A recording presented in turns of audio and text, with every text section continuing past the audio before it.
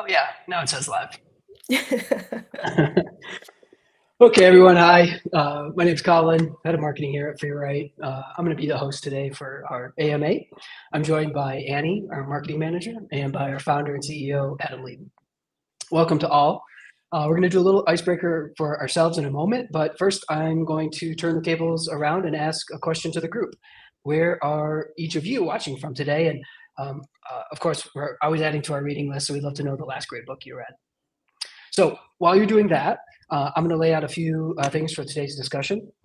We're primarily focused on alpha. We've covered some more general Freewrite topics in our previous AMAs, and we've actually linked that below in the video description. Today, we've sourced questions from the community to help get us rolling and to work through a handful of topics. And we're also going to be taking questions from the chat.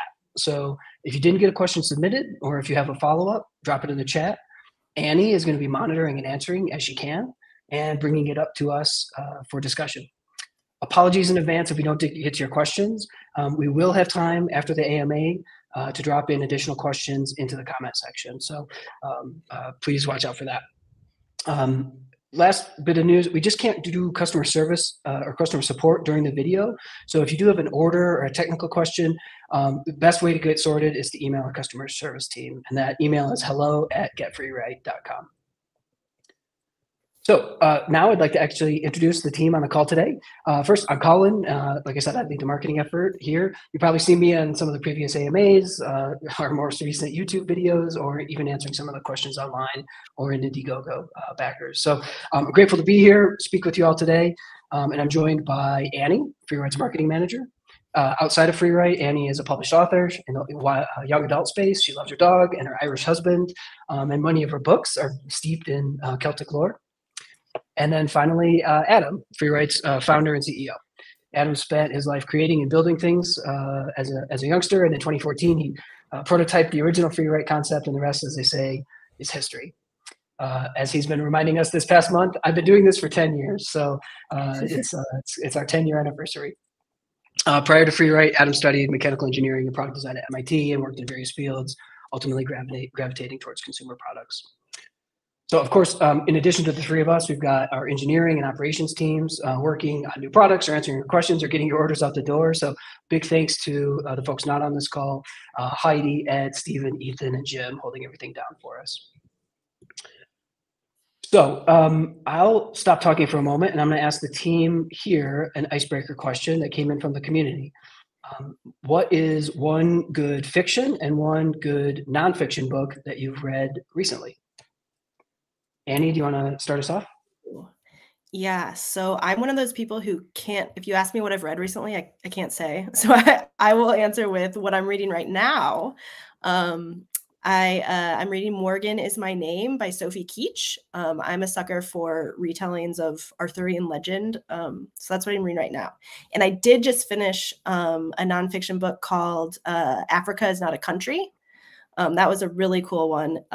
It just went into, how Africa has been portrayed to the West historically and kind of what's going on in modern Africa and all the cool mosaic of countries that exists there. So that's what I've been reading. Awesome. How about you, Adam? Yeah, I just finished the Elon Musk biography by Walter Isaacson. I've been a big fan of Walter Isaacson and all of his biographies for a long time. This is probably the fourth or fifth one that I've read. Yeah, did an excellent job. Loved it. And then I'm reading fiction right now. I'm reading a Carl Sagan book, Contact. So thought I would go back and read some classics. Awesome. For me, I have been reading fiction this last couple of weeks, and I just finished Count of Monte Cristo a couple of weeks ago. Love that. Fantastic. And I'm into book 3 of The Three Body Problem, and blown away. So I'm really excited to finish that up, and then also hoping that the Netflix series is good. Okay, well, this is a great intro. Thank you. I'm not looking at the stream, so I can't see the people who have answered in. Annie, are there a handful of cities and books that have been recommended? Oh yeah, we have people from all over, Edmonton, Canada, Oslo, Norway, Ohio, a couple of Ohios represent the Midwest, Japan. Yeah, so we're got people from all over.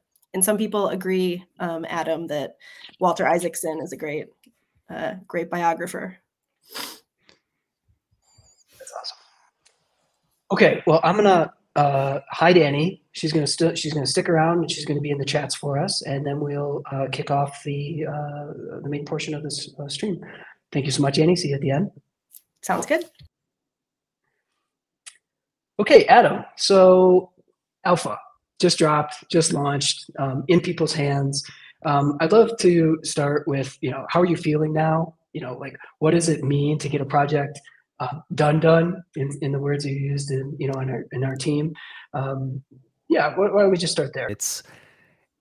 All of these electronic projects are big projects that require a lot of coordination across several engineering disciplines, marketing in various stages, whether it's pre-launch, launch, regular sale.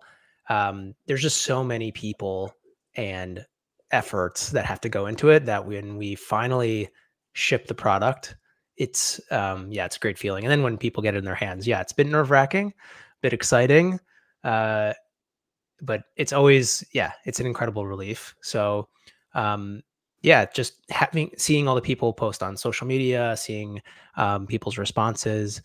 I'm afraid to say this, but I actually do read the Discord group. I read the Reddit subreddit. So, and most of our team does, as Colin. So we're seeing this feedback all the time, in addition to, people writing in, and it's just, it's an incredible experience. I think this is actually one of the first ones that I hadn't gone to China and be like literally side by side by our factory. But I think we have great partners, and I mean, this was an idea, a couple of years ago, and now it's a real thing. So it's an amazing experience. Great. Well, talk about what happens next. So Alpha has just arrived in most people's doors over the last week or two. What do they have to look forward to? What are we working on? What are the next steps? What is kind of like the immediate after effects of the launch on the product and the engineering team? The great thing about modern electronics is that we can actually update them over the air. So all of our devices are connect to Wi-Fi. They have over-the-air firmware updates. We've already issued our first update, and that's because we had to lock our firmware that goes on the devices several months ago when they were, prior to them being in production. So in that time, from several months ago to now, we've continued development, fixing bugs, adding features, and so we've already released our first firmware update. We have another one that's coming up, which is, again, taking more feedback from people, seeing what's happening in the field. We can do all the testing we want on the devices in front of us, but it's never enough. And so, once we start distributing thousands of devices across the world, we get a lot more feedback and see what's happening and see how people, are finding faults or, seeing things that we missed. So we have another free firmware update coming. And, look, I think the development won't stop. So, this is a first batch of a Gen 1 product. We have, thankfully, we have, like Colin said at the top of this, we had 10 years of experience of making these distraction-free writing tools. So we really know what to look for, but we're still learning, right? And, I think we're looking at, how people are using the devices, how do they integrate with our other products and Postbox, and making sure that platform experience is as seamless as possible. And so those are the things that we're going to, once we get these initial bugs and sort of like make sure that the features that we promised are there, those are the things that we're going to continue to work on. So, I think we're going to get into this, but I know that, people have been asking all kinds of different questions about, when's this going to happen? When's that going to happen? Or, what about this? And so those are the things that are definitely, we're thinking about and put on and are on our roadmap. I guess I'll leave it there. Yeah. And I'll make a final plug for Indiegogo backers. If you're watching and you haven't yet finished your pledge box, encourage you to do that ASAP. We have alpha available for you. Just need to get your final paperwork in. So if you need any help with that, please just write into our hello@getfreewrite.com help team. Okay, well, let's start with a couple of the questions from the community. The first one is about alpha and how it fits into the lineup. Where do you see alpha fitting into the lineup? What are some of the features that it offers that the other models don't? And how would you characterize recommending it to someone looking for a distraction-free drafting tool? Yeah, I think when we started thinking about the concept for what alpha would become, I think it started at price point, trying to get the price point as low as we could. 2, thinking about form factor, and 3, thinking a little bit about what are some people's feedback about the other devices. And so when I think about the reasons that I would pick alpha over the other products, certainly the least expensive. 2, it has an LCD screen. So there are trade-offs with all of these things, as everyone knows. Nothing is free in this world. But with the LCD screen, it's faster, which is great. It doesn't look quite as good as e-ink. The contrast is better on e-ink. However, the LCD that we used is what they call a reflective LCD, meaning that it uses ambient light. And so it does look quite good, and when you have a good amount of light, the pixel size is a little bit bigger, but it is fast. And so some people don't really mind, they prefer that speed over sort of that super crisp look of the e-ink, and are willing to make that trade-off. And so, and also we could make it in the size and shape that we wanted, the LCD screen, whereas that's much more challenging with e-ink.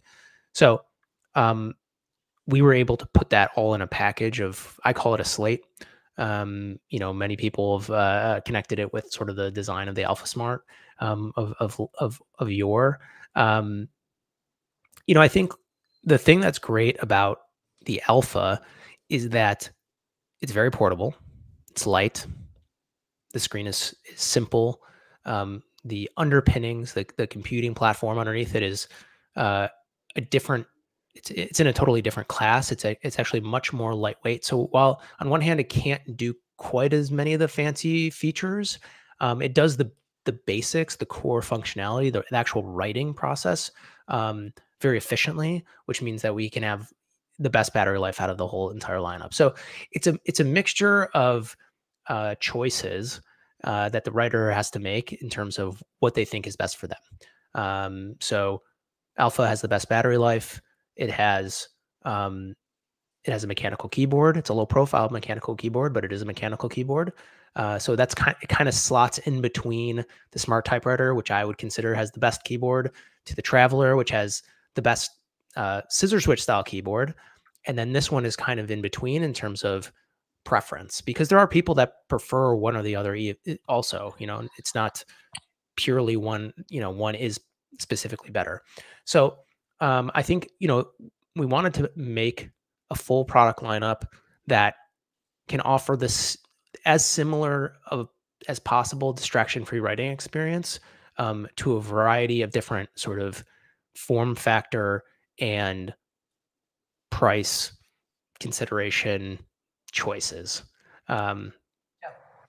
Those are some of the factors of how these products are differentiated and how I see them. And so, yeah, we have a really full product lineup now. I mean, I think we have a product, in the 300s all the way up to $1,000 for the Hemmingwrite, which is a special edition, and it's on a whole nother level. But I think for most, what I see now that Alpha is out in the world is that people have preferences, even though the products principally do the same thing, which is kind of neat.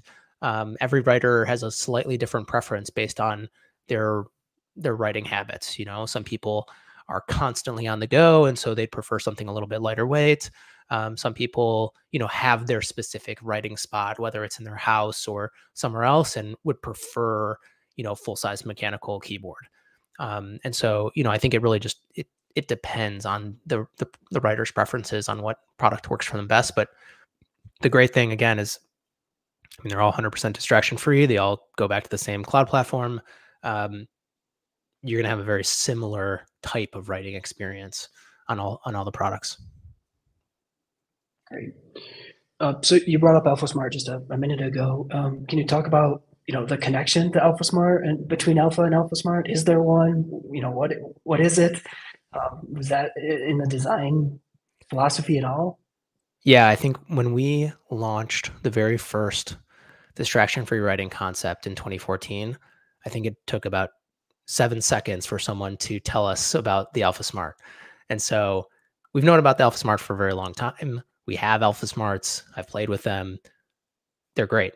I mean, we've heard from writers all over the place. Like these went from educational tools that were used in schools to now coveted, like vintage electronics for writers. And while they weren't ever really designed for long form writing by professional writers, I understand why. I mean, I think we all understand why people have really liked them. And I think, they stopped making AlphaSmart, I think actually in 2015, like the year after we launched that first concept, which was just kind of funny timing.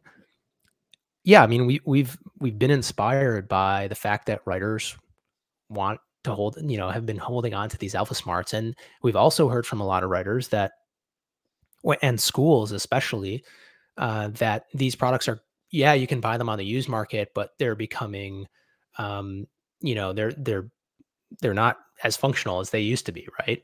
And there's becoming less and less in circulation. And so schools, especially since they can't really buy used products, they were asking like, well, how can I get something similar?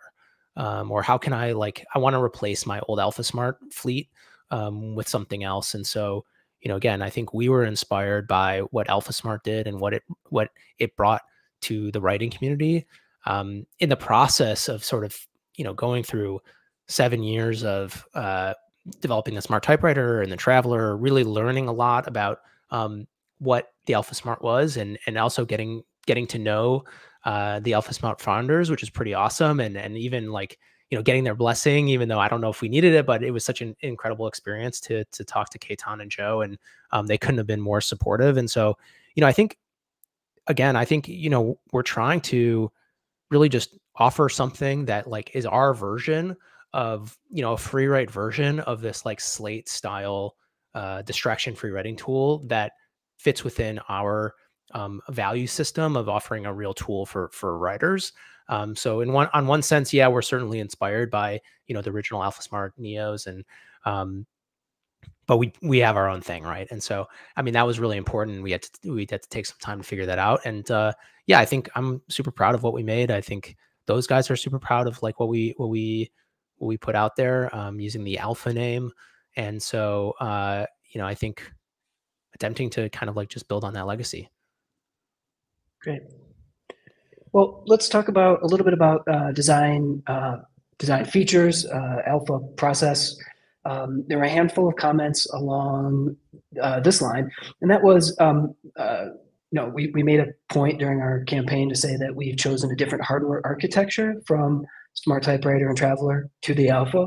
Can you talk a little bit more about what that means and how that played a role in some of the features that were able to be included or not in Alpha? Yeah, so this goes back to some of the considerations that we made as in designing the product. We love e-ink. That's what's the foundation of our Smart Typewriter and our Traveler line. Part of making an e-ink product is that you're in an e-ink ecosystem. When we decided we were going to step out of that ecosystem for Alpha, it really opened up a lot of opportunity to think about, well, what are some of the other options in terms of actually running this platform. And so what we chose for the Alpha platform is a much more efficient, lower power processor inside the device. And so that's all we need to run a simple LCD and to do the text management, text rendering, and all that kind of stuff that we're running on the device. It's created challenges in other ways about languages and fonts and stuff like that, which we can touch on. But yeah, fundamentally, we were just able, instead of using a very heavy, and this is, using some technical language here, but like, instead of using a really heavy OS like embedded Linux, we were able to drop down to a microcontroller processor, a microcontroller platform that is just much lighter weight, much more energy efficient, and is generally much simpler. Again, so there's trade-offs to these things. I mean, in one way, we sort of had to start from scratch because people weren't building these types of applications or these types of applications on this processor platform. However, we get to really customize it exactly how we want, and we so far we've done a really good job of sort of like getting the feeling that we wanted from a writing tool, even though none of these things were designed to make writing tools. Yeah, I think. Did that answer the question?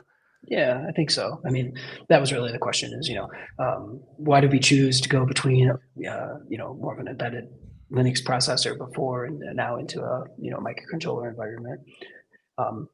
Let me just elaborate that on really quickly. I guess we could have picked the same thing. I mean, we could have actually. It would have made the product on the same platform, which is great, but the cost of the materials cost would have been similar to our other products because that's part of that processing platform is a big chunk of the bill of materials cost. And so we just didn't feel like it made sense. And, given all of the learnings that we've had about like, what do we actually need from an application standpoint and a OS standpoint, we could really get down to the basics of functionality. And again, I think we've done it. So yeah, there's a challenge now. We have two platforms. However, I think we have sort of the right platform for each product line. Great. Thanks for that. So there were a handful of feature questions that came in. I wanted to highlight one. The first one, actually, just I noticed that the font changed after the first firmware update. Can you talk a little bit more about that? Yeah, so this is about one of those challenges. So the first firmware, we were using sort of, I'll call it a stock font choice that was built into this microcontroller platform. Problem was, and this is typical, is that once we started trying to build out some of the extended character sets, even just trying to support international English keyboard layout. So these are including letters, with diacritics or umlauts or circumflexes, all those, little symbols on top of the letters, or things like, a euro symbol, or, any of these other characters that are outside of the most basic, A through Z, lowercase and uppercase. They were missing from the font, sort of like the built-in font. And so we either had to create all of those characters from scratch in 3 different sizes and draw them as bitmaps. And I'm going to the technical thing because this is the answer, but or we basically found another font that would work for us that had those characters. And so I think of this as sort of yeah, I mean, we did that. So we basically went to a whole new sort of font so that we could support international English. That's the answer. What I will add to that is that we still have some room to go in terms of getting the text to look as good as it possibly can on the display. And so, that's one of the things that we're going to keep working on. One of the things that is going to be in the next firmware update is going to be the addition of the international English keyboard layout. That's just going to be the default layout. So that's going to open up alpha to people writing in many other languages that require those diacritics and those different characters. And so that's going to be good because we couldn't do that with the original font. But like I said, this is still an area that we're going to keep working on and improving. Great. There were also a handful of questions around screen contrast. What are some of the best tips for getting the best legibility in the screen? How should consumers be thinking about that LCD and the contrast screen? Yeah, so I think that Couple things. So as I mentioned before, it's what we call a reflective display, which means that it actually gets better with more external light. And so, yeah, if you can get an external light, whether it's your room light or having some sunlight coming through the window or whatever it is, that's going to make it the contrast be as good as it could possibly be. The other thing is it has the kickstand, right? So we built in this kickstand to support pushing up the angle of the whole device. That's going to help with the reflection and the refraction of the display so that you can see it as best it possibly can. But I think that the biggest thing is just trying to be in a relatively well lit room when you're using it. Try it on your lap. Some people have commented on the size of Alpha. One of the things that we wanted to make it work for is for people that are writing on their lap. We heard this over and over and over again in talking to people. And so put the kickstand in right on your lap, you put it on a desk, take the kickstand out, and you got kind of the best of both worlds there. Another question. I noticed that if I leave Alpha for some time, it can lag when I start to type again. Do you know what's going on there? Yeah, so this is I think one of those things that we noticed coming out of getting some customer feedback. What's happening is that the device is saving constantly in the background, and so it's on a relatively short time.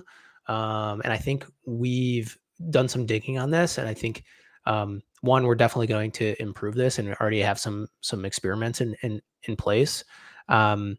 Because we, again, the typing and writing performance is the most important thing on these products. And so anytime anything is getting in the way of your flow or writing, that's where we are going to spend our time in trying to improve that. And so, yeah, that's, acknowledge that in the initial firmware, there's some improvements to be made there. That's something that we're actively working on right now. Yeah, great. And does Alpha have multiple folders like Smart Typewriter Traveler, or is it a single folder device? And what was that trade-off for Alpha? Yeah, Alpha just goes to one folder, and you can set which folder you want actually in Postbox under the device settings. I think by default it's in folder A, but you actually can choose that. I think, again, when we were thinking about Alpha from a product standpoint, we were just thinking, like, what is the core functionality? What is the absolute critical minimum that people need? And, I think even the folders are a nice to have, but they're not critical for you to get your words out, right? And in addition, we've added a lot more sort of like management and organizing features to Postbox along the way and are going to continue.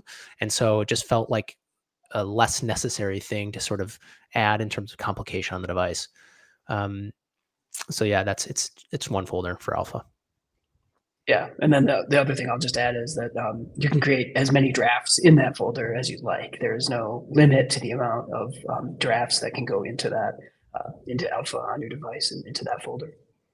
Correct. Yeah. So, this is something that sometimes, I don't know, people think that you can only have one draft at a time. And so, no, that's not the case. All of our devices work in a similar way in that if you press the new and the new key, sort of in the same places that you'd expect a control key on a Windows keyboard, that makes a new draft in that current folder. And so Alpha only has one folder, but you can just keep making new drafts, as many as you'd like.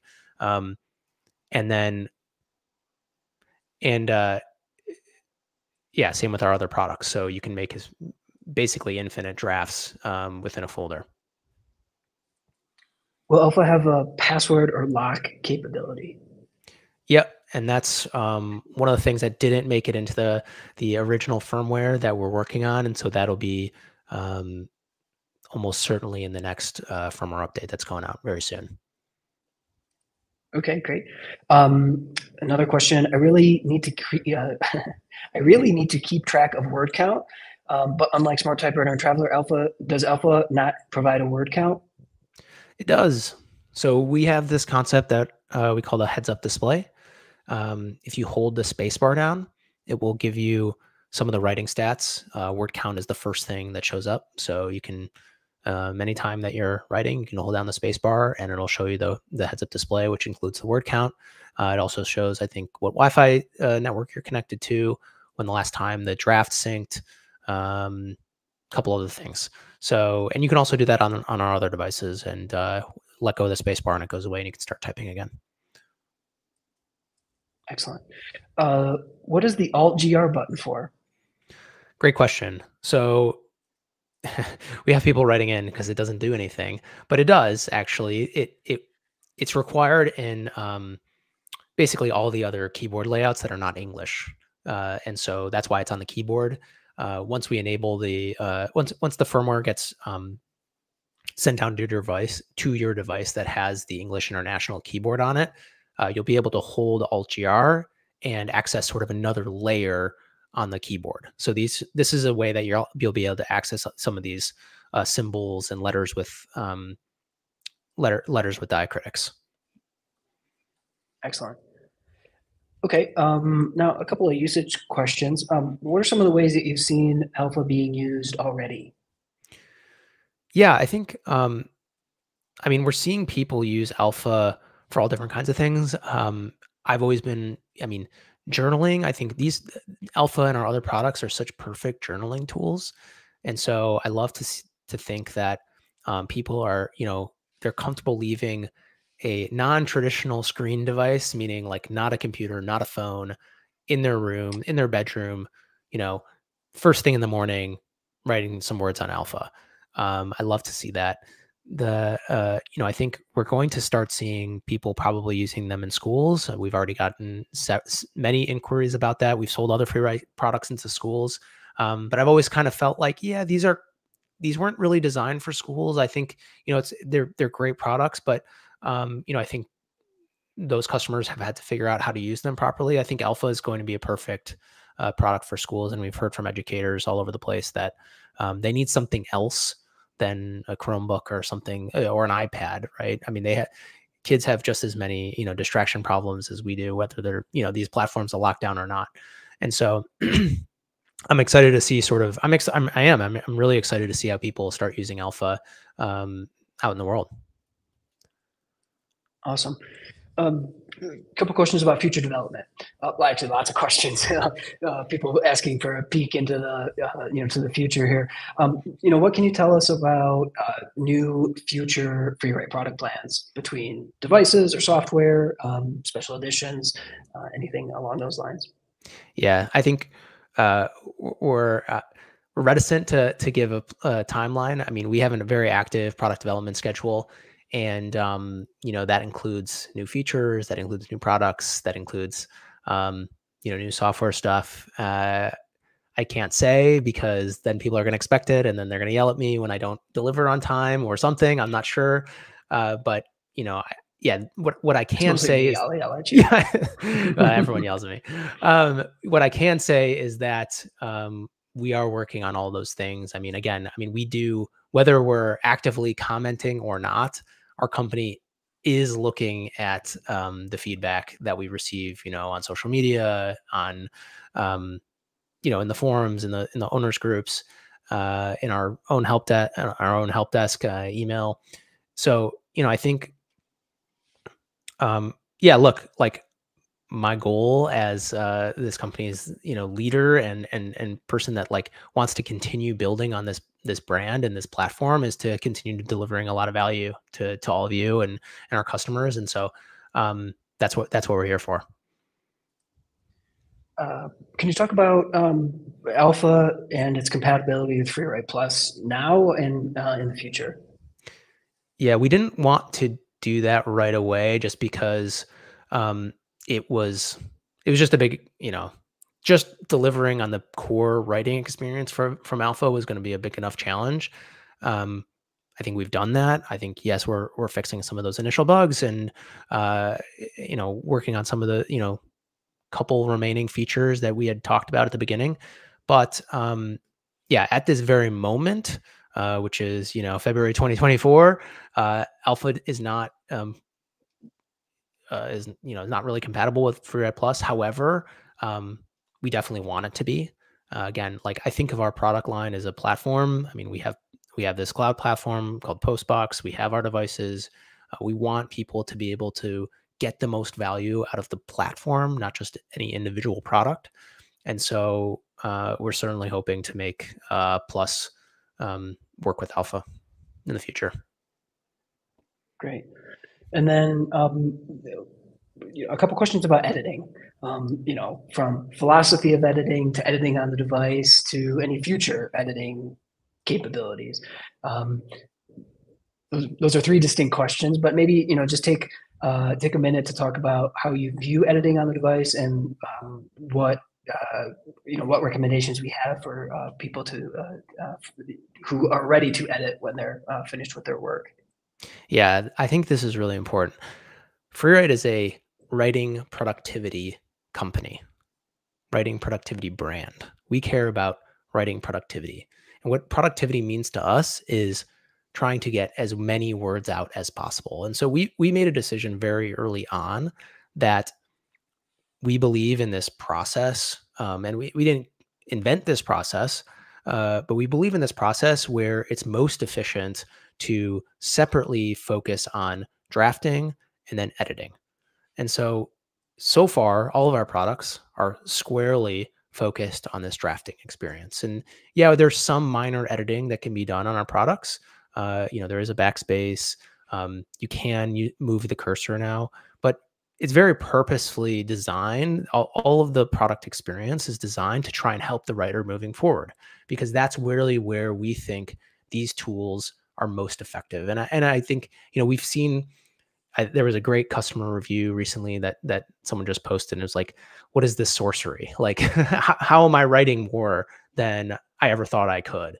And it is because of that that specific focus on writing productivity. And so all of the products share the same philosophy, and that philosophy guides virtually all of our product decisions. And so, yes, you can do the same type of editing on all the products.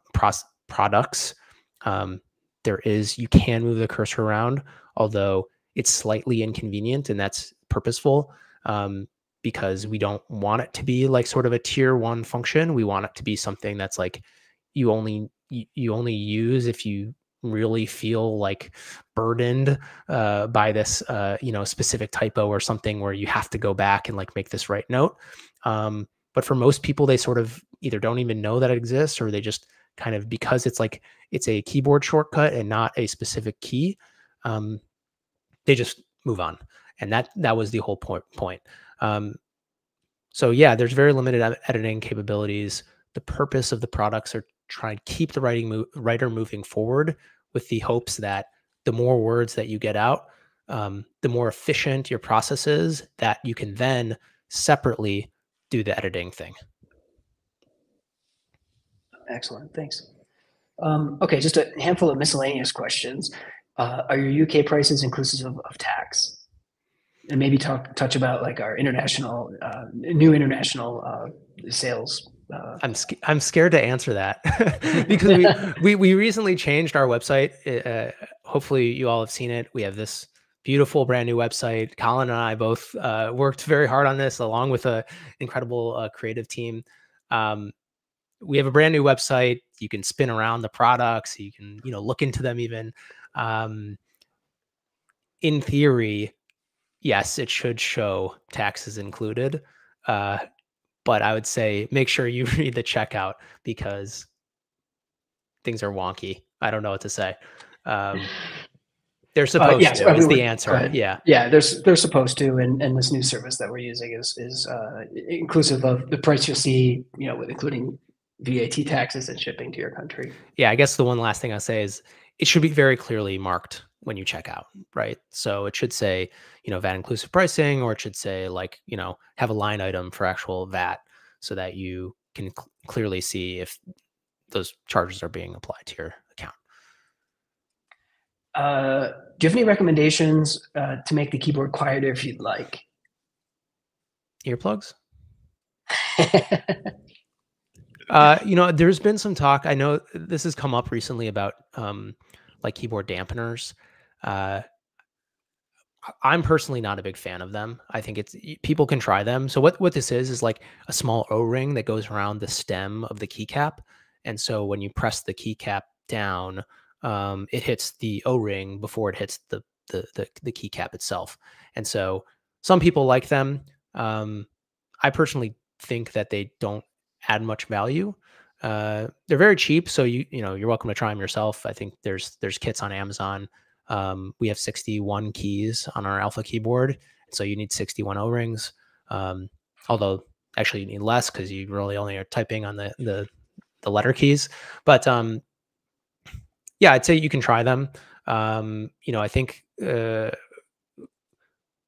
part of the typing experience with the mechanical keyboard is some sound. These keyboards were not designed to be ultra quiet or silent. Some people find it meditative. So unfortunately, if you're extremely sensitive to that sound, you may have limited options. Sure. So are Alpha keycaps removable, interchangeable? Yep. So they use what they call like a Cherry MX style stem, which is the interface between the keycap and the switch.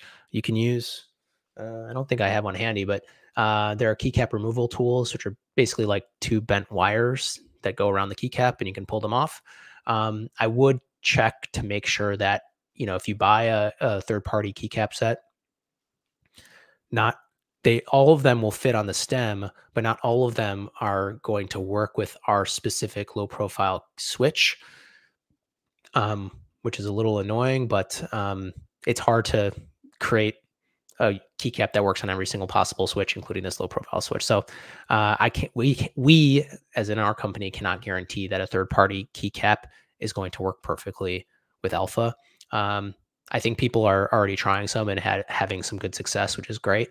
But yes, they can be removed. Doesn't damage anything. Yeah. Okay, great. Final question we got. I wonder about your feelings about using the new Alpha for freestyle poetry writing. Do it. That's great. Yeah, look, I think, Alpha is a clean slate.